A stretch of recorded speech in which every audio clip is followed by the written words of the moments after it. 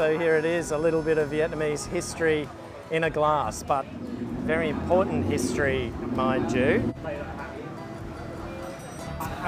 Really good, especially this time of day. Light, fresh, as it suggests, bia tui or bia hoi. Usually they call it in Hanoi. Very tasty, a great way to start the day, especially if you're a daytime drinker, which I'm becoming more of these days.